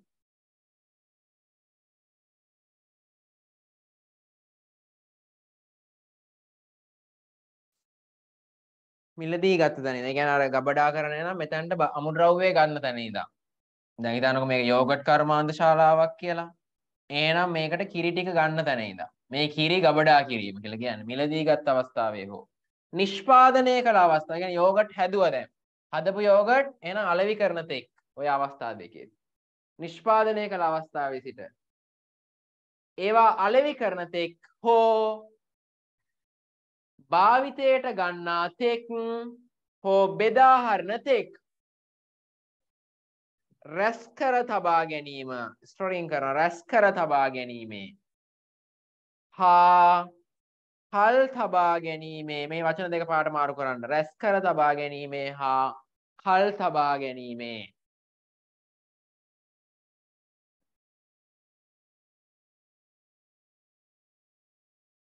රැස් කර තබා ගැනීමේ හෝ කල් තබා ගැනීමේ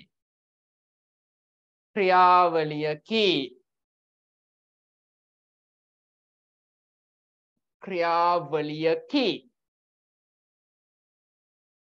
මර්මස්ථානයක් ලියලා තියාගන්න 155 පාරක් අහනවා මර්මස්ථානයක් නම මේ පාර A level paper එකේ තිබිච්ච ප්‍රශ්නයක් යන්න කලින් කියලා යවුවේ මේක එනවා කියලා තර්ක නෑ ළමයි ඒ සම්බන්ධ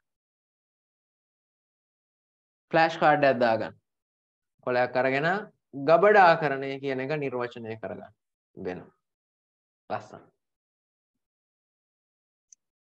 නිර්වචනය අමාරුද නෑ සරල අදහස් තියෙන ළමයි මේ වචන මෙහෙමම ලියන්න ඕනද නෑ ඔයාගේ වචනෙන් ගලපලා මේ අදහස් තියෙනක ලියන්න කිසි ප්‍රශ්නයක් නැහැ මේ වචන හැම මේ සිට එහෙමම එන්න ඕනද කටි කියයි එහෙම එන්න ඕන කියලා ජස්ට් නමුත් මේකේ අදහස විතරයි එහෙම එන්න ඕනේ එහෙම ඒකම කොපි කරලා ලියන්න තරම් එහෙම වචනෙන් වචනෙට මතක තියාගන්න අවශ්‍යතාවයක් නැහැ ඒ වුණොත් ඔයාලට මතක තියාගන්න පුළුවන් ප්‍රමාණය අඩුයි ඊට වඩා අදහස් අරගෙන ඒ අදහසින් ඔයාගේ වචන දාලා ලියන එක තමයි වැදගත්. මේ වචන රැස් කර තබා ගැනීම, කල් තබා ගැනීම, මේ වචන වැදගත්. නැතනතර නිර්වචන ඒවා කරන නිර්වචනේ පොඩ්ඩක් මේ ඇඩ්වාන්ස් නැති වෙනවා පොඩ්ඩක්. සරල බව වැඩි වෙනවා. ඒ නිසා මේ වචන පාවිච්චි කරන්න අනිවාර්යයෙන්. ඉතිරිය තේරෙනවනේ තොගයක් මිලදී ගත්ත අවස්ථාව විතර නිෂ්පාදනය කරන අවස්ථාවත් එක්ක. නේද? ඒවා ඊට පස්සේ අලෙවි කරන දෙයක්, ඊට පස්සේ ඒවා භාවිතයට ගන්න දෙයක්, ඒවා බෙදා හරින දෙයක්, රැස් කර තබා ගැනීම, නැත්නම් කල් තබා ගැනීමේ ක්‍රියාවලියට අපි නමක් කියනවා ගබඩාකරණය කියන එක ක්‍රියාවලියක්. මේක process එකක් විදිහට තමයි හඳුනාගන්නේ. right. ඊට පස්සේ රතුපෑනේ මාතෘකාව ලියා ගන්න ගබඩා කරන ක්‍රියාවලිය. ගබඩා කරන ක්‍රියාවලිය මාතෘකාව. ගබඩා කරන ක්‍රියාවලිය.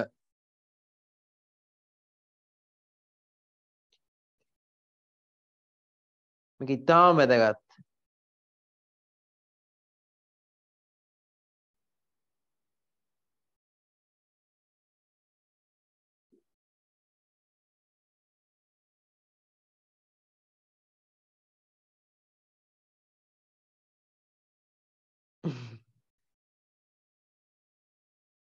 තර්ෂි දාලා තරහම තරහයි සර් එක කියලා. වෙන පාඩමක් නෙමෙයි. ප්‍රවාහන සැපීම් සේවා එක. දැන් අර සැපීම් සේවා කොටසට ඇවිල්ලා තියෙනවා. ප්‍රවාහන ඉවරයි. ප්‍රවාහනයේ ගබඩාකරණය හා සැපීම් සේවා. ඒ කියන්නේ ගබඩාකරණය කියන්නේ මේ ස්ලයිඩ් එකයි තව ස්ලයිඩ් එකයි තියෙන්නේ. මේ පොඩි කොටසක්. සැපීම් සේවලට දාලා පාඩ. රයිට් ගබඩාකරන ක්‍රියාවලිය මුලින් මොනවා වෙනවද? හරි ලේසි. දැන් ඉතින්කො ඔයාලා අපි හැමෝටම මොන බලන්න මම තියාගෙන ඉතින් හරි. අපි හැමෝටම කඩයක් තියෙනවා. හරිද? අපි හැමෝටම කඩයක් තියෙනවා. අපි හැමෝටම ගාමන්ට් ෆැක්ටරි එකක් තියෙනවා. හරිද? දැන් ගාමන්ට් ෆැක්ටරි එක අපි හැමෝටම මේකේ වෙයා හවුස් එකක් තියෙනවා. ගබඩාවක් තියෙනවනේ. රෙදි එන්න එපේ මහන්න. එන්නේ නම් මුලින්ම ගබඩා කරන ක්‍රියාවලියේ තොග ටික ලැබෙනවා. ඔන්න කන්ටේනර් පෙට්ටියෙන් ඇවිල්ලා තොග ටික බානවා. එහෙනම් ඔන්න තොග ලැබුණාද? ඔව් දැන් කන්ටේනර් පෙට්ටියක් ඔන්න ඔයාලා ගේ ඉස්සරහා තියනවා ඇවිල්ලා. හරි මතක තියාගන්න. ඔන්න ඕක වලගේ තමයි ගාමන්ට් ෆැක්ටරි එක. ගේ තමයි ගබඩාව. ඔන්න කන්ටේනර් එකක් ඇවිල්ලා තියෙනවා. සතුටු වෙන්න. සතුටුයි. නේද? ඒ ඉතින් කන්ටේනර් එකක් ඇවිල්ලා වලගේ ඉස්සරහා ඒක රෙදි පුරවලා තියෙනවා. රෙදි නෙමෙයි මේ ඔය රෙදි. සතුටු නැද්ද? මහින්ද මහත්තයාගේ තමයි ඉතින් ඔයාලා. සතුටුයි ළමයි. දැන් මහින්ද මහත්තයාට සුනාමිය ආවට පස්සේ මහින්ද සතුටුයි. අපිට රටින් විදේශ ආධාර එනවා. සතුටු වෙනවා මහින්ද මහත්තයා. ඒ වගේ තමයි ඔයාලත් සතුටුයි දැන්. ඔයා සතුටින් සර් සතුටුයි. තොග ලැබෙනවා. දැන් ඊට පස්සේ මොනවද කරන්නේ? රිසීවිං තොග ලැබෙනවා. ඊට පස්සේ අයිඩෙන්ටිෆිකේෂන්. ඒ ටික හඳුනා ගන්නවා. එහෙනම් මේවා මේ තොග මේ වර්ගයේ වර්ග කිහිපයක් ලැබෙන්න පුළුවන්. මොනවද තොග වර්ග කාණ්ඩ කිහිපයක් ලැබෙන්න පුළුවන් හඳුනා ගන්නවා. රයිට් මේ තොග තමයි ඇවිල්ලා තියෙන්නේ. දැන් මේක අරලා බලනවා. සතුට වෙනවා. තව ඊට සතුට වැඩි වෙනවා. රෙදි ඇවිල්ලා පාට වර්ග ටිකක් ඇවිල්ලා තියෙනවා. ඊට පස්සේ ඉන්ස්පෙක්ෂන් පරීක්ෂා කරනවා. ඇත්තටම මේවා මොන කාණ්ඩෙන්ද ඇවිල්ලා තියෙන්නේ? දැන් රෙදි වල එමනම් තියෙනවා එක එක කෝඩ් නම්බර් රතු පාට ගත්ත රතු පාට වලත් වර්ග 10ක් 15ක් තියෙනවා. රෝස් රෙඩ් කියයි වයිට් රෙඩ් කියයි එක එක රෙඩ් වර්ග. ඒවා පරීක්ෂා කරලා බලනවා. ඊට පස්සේ ඕඩර් කරන්න යවුවානේ. ඕඩර් කරන්න කොලයක් යවුවානේ. ඒ කියන්නේ අපි කියනවනේ ඒක මොකද්ද? ඔය account වල පාවිච්චි කරනවනේ. මේ ඉන්වොයිස් එකක් නේද? දැන් ඇනෝම් කරාට පස්සේ තමයි දැන් ව්‍යාපාරයක ව්‍යාපාරයක දැන් තොග මෙහෙමනේ ළමයි වෙන්නේ. තොග ලැබීම කියන කාරණාව සිදු වෙන්නේ මෙහෙමයි. දරස් කාලා ඔයාලගේ රෙදි ෆැක්ටරි එකට මේ ඔයාගේ වෙයා හවුස් එකට ගබඩාවට රෙදි එන්නේ නැහනේ. ඔයා මොනවා කරනවද? ඔයාලා ගාමන්ට් ෆැක්ටරි එකේ නිෂ්පාදන අංශයෙන් ගබඩා අංශයට කියනවා අපේ නිෂ්පාදනයේ මෙච්චර ඇනෝමක් ඇවිල්ලා තියෙනවා. අලුත් ඕඩර් එකක් ෂර්ට් 1000ක් මහන්න. එහෙනම් අපිට මේ නිෂ්පාදන අංශයෙන් දැන් ඔක එන්නේ ඕඩර් එක එන්නේ නිෂ්පාදන අංශයෙන් නෙමෙයි මුලින්ම ඉතින් ඇනෝම් බාර ගන්න අංශයට. ඇනෝම් බාර ගන්න අංශයට එනවා ඕඩර් එක. ඊට පස්සේ නිෂ්පාදන අංශයට දාලා හදන්න පුළුවන්ද මහන්න පුළුවන්ද කියලා බලනවා. ඊට පස්සේ නිෂ්පාදනය කරන්න අවශ්‍ය කරන අමුද්‍රව්‍ය මිලදී ගන්න ගබඩා අංශය. එතකොට නිෂ්පාදන අංශයෙන් ගබඩා බාරකරුට කියනවා මෙහෙම ඇනෝමක් ඕනේ කියලා. ඒතර ගබඩා අංශයෙන් මිලදී ගැනීම දෙපාර්තමේන්තුවට දැනුවත් කරනවා.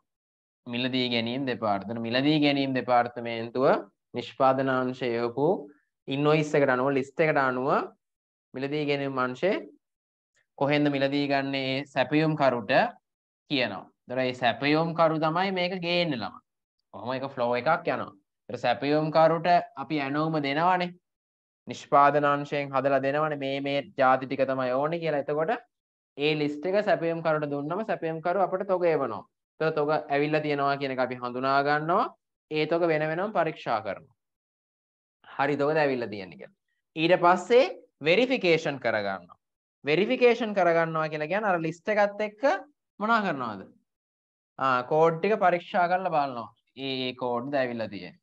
ලිස්ට් එකත් එක්ක චෙක් කරගන්න. එතකොට මේ අවස්ථා තුනේදී මේ බන් ගබඩා කරන ක්‍රියාවලියේදී මේක පළවෙනි අවස්ථාව තොග ලැබීම දෙවෙනි එක තොග හඳුනා ගැනීම, තුන තොග පරීක්ෂා කිරීම, හතර නිවැරදි බව තහවුරු කරගැනීම. එතකොට මතක තියාගන්න ඕන මේ දෙවෙනි පියවර, තුන්වෙනි පියවර, හතරවෙනි පියවර කියන මේ අවස්ථා තුනේදීම අපේ හරියට නිකන් මේක පරීක්ෂා කිරීමක් වගේම තමයි වෙන්නේ. කියන හඳුනා ගැනීම කරනවා මූලික වශයෙන්. ඊට පස්සේ ඉන්ස්පෙක්ෂන් එකක් කරලා පරීක්ෂා කිරීමක් කරනවා, identification. ඊට පස්සේ verification. මේ තුනම ඉතාම වැදගත් වෙනවා අපේ තොගේමද හරිම කෝඩ් එක. දැන් තොගවලම ගොඩාක් වෙලාට ওই බාකෝඩ් සිස්ටම් තමයි යන්නේ. කෝඩින් සිස්ටම් අංක තමයි තියෙන්නේ ඔය වගේ. ඒ අංකත් එක තමයි ගොඩාක් වෙලාට චෙක් කරන්නේ. ඊට පස්සේ හරියටම නිවැරදි බව තහවුරු කරගන්න ඕනේ. මොකද ඒකට හේතුව ඒ ඊටාම සුළු අංකයක වෙනස් වීමකින් පාටක් වෙනස් වෙන්න පුළුවන්. අංකයක වෙනස් වීමකින් අමුද්‍රව්‍යයක් වෙනස් වෙන්න පුළුවන්. අංකයක වෙනස් වීමකින් ඒ ගබඩාවට ලැබිලා තියෙන තොග ඊටාම සියුම් තොග. දැන් උදාහරණයක් හිතන්නකො KFC එකට තොග ප්‍රමාණයක් ලැබෙනවා කියලා. එතකොට යාට කුළු බඩු වර්ගයක්. ඒතර ඒවා ඔක්කොම කෝඩ් තියෙන්නේ. ඒවා මොකක් හරි මික්ස් වෙලා වැරදිලා තිබුණොත් ගබඩාවේ තොග රැස් කරගෙන තිබිලා නිෂ්පාදන අංශයට දෙනකොට ගැටලු සහගත වෙනවා. ඒ නිසා මේ අවස්ථා තුනේදීම හඳුනා ගැනීම හරියට කරන්න ඕන, පරීක්ෂා කිරීම හරියට කරන්න ඕන, නිවැරදි බව තහවුරු කිරීම හරියට කරන්න ඕන. ඒ නිසා මෙන්න මෙහෙම ඊටාම වැදගත් පියවර තුනක් විදිහට ගබඩාවේ මෙන්න මේ අදියර තුන අපි හඳුනා ගන්නවා. හඳුනා ගැනීම, පරීක්ෂා කිරීම, නිවැරදි බව තහවුරු කරගන්න. ඊට පස්සේ ආපහු බලනවා මොකද්ද? මේ වගේ ගුණාත්මක භාවය කොහොමද?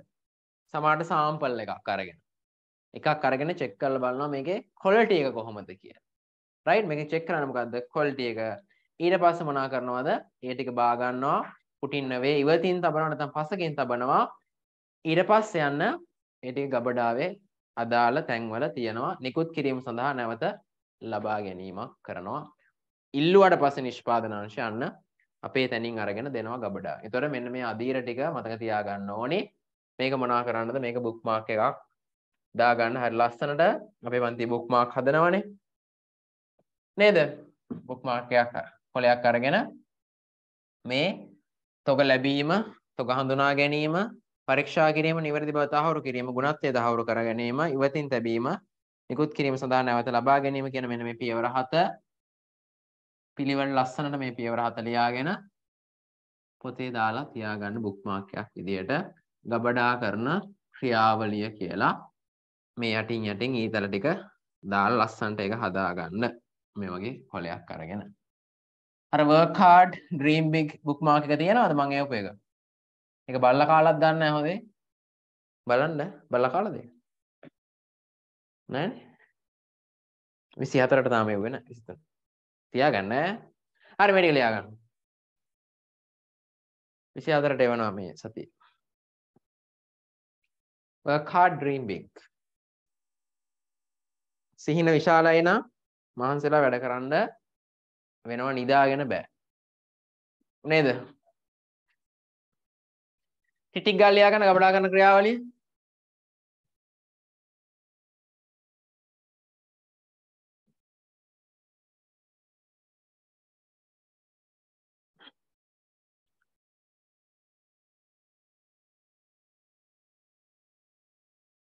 සර් ඒක වෙන කෙනෙක්ට දෙන්න කිව්වනේ කියලා දාන්න. වෙන කෙනෙක්ට දුන්නද? අපි පන්තියෙන් නැති ළමයට දෙන්නේ. රක්ෂාන් සර්ගෙන් තෑග්ගක් කිය. බෑ. අපි දෙයිස් වෙන අයට. එහෙමද? වෙන කෙනෙක්ට දෙන්න ඊළඟ පාර 5ක් එවනවා. එහෙම දෙන්න. ඊළඟ පාර 5ක් එවනවා. ඒක යාළුවෙක්ට දීලා ඔයාලට බුක්මාර්ක් 5ක් ගන්න බලන්න.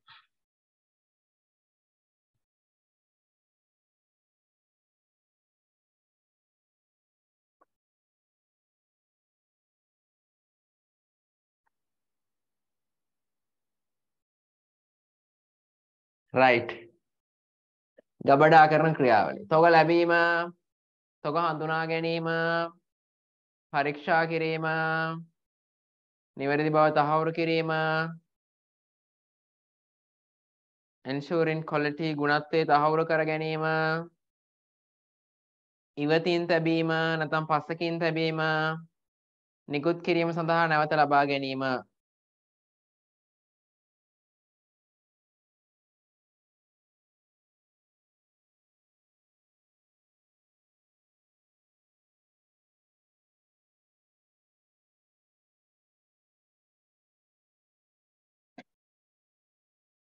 ඒ bookmark එක වා ඉස්කෝලේ අරගෙන යන්න. ඒ bookmark එක වා එක selfie එකක් ගහලා දාන්න. ඉස්කෝලේ සම මෙහෙම ඉස්කෝලේ bookmark එක වා අතින් වැටෙනවා මේස් එක.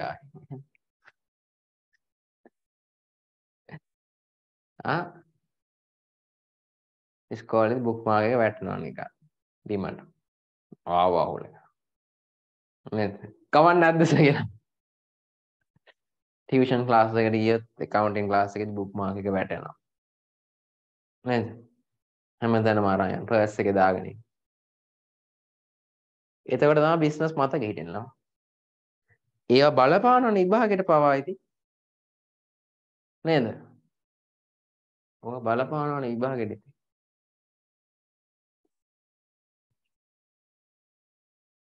බලන්න තියා බලපාන විදිය නේද?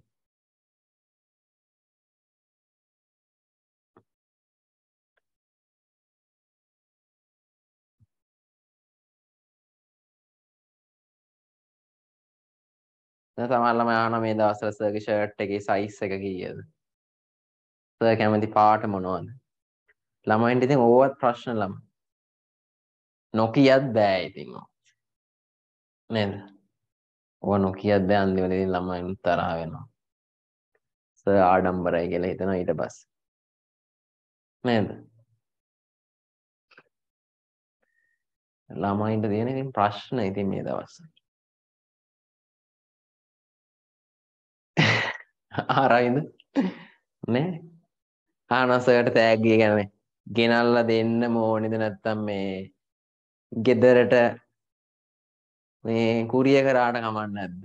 එහෙමත් දානවා. ඉතින් එහෙම අර ගෙදරට එන්න ඕනේ නෑ නේද? තෑගි එහෙම අර එහෙම පවුනේ ළමයි මං ඉතින් එහෙම එන්න ඕනේ නෑ කියලා කියනවා. නේද? එහෙමත් තාන්නේ. අවුරුද්දට තෑගි ඉතින් අර නේද?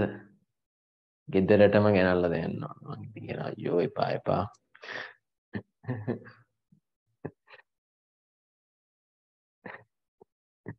රයිට්. ඒවා ඉතින් අර ළමයිගේ ප්‍රශ්න ඉතින් මේ දවස්වල විසඳන එක තමයි කරන්න. නැත්තම් ඕවා ළමයි හිතේ තියාගෙන අන්තිමට ඉතින් ඕවත් තමයි පාඩම් අමතක වෙන්න ඕවත් බලපානවා නේද?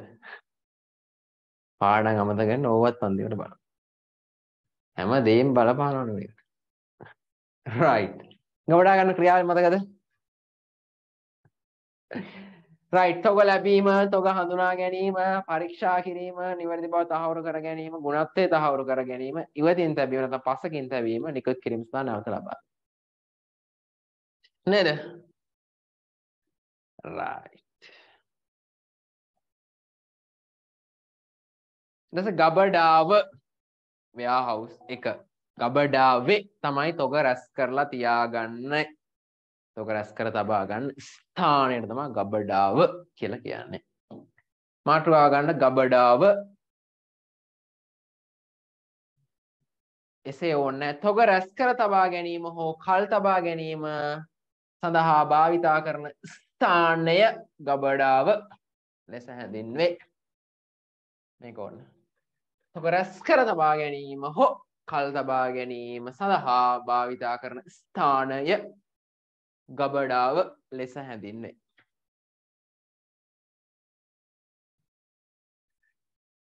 හරි. ප්ලේස් එක. ස්ථානය.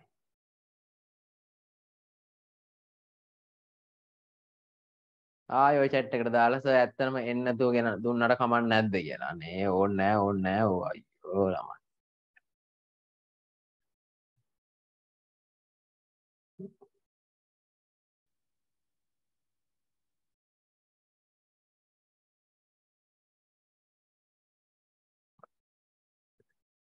තව රැස් කර තබා ගැනීම හෝ කල් තබා ගැනීම සඳහා භාවිත කරන ස්ථානය ගබඩාව.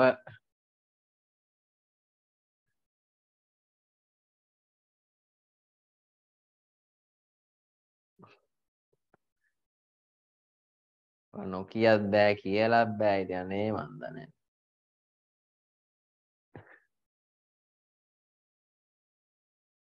අපි නම් ඒ දවස්වල අවුරුද්ද සර්ලා දිහා යනවා ළමයි බලන්න. දුර සර්ලා දිහා. තෑගි බෝග අරගෙන. අපි නම් ගියයි.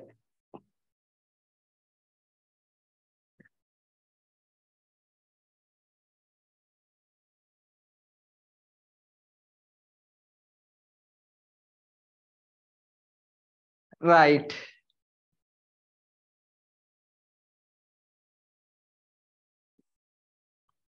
අත් ඔයාගේ අත 12යි. මේ ටික අපි ඊළඟට කතා කරමු. ගවඩාක ස්ථානගතයේ සලකා බැලූ කරුණු.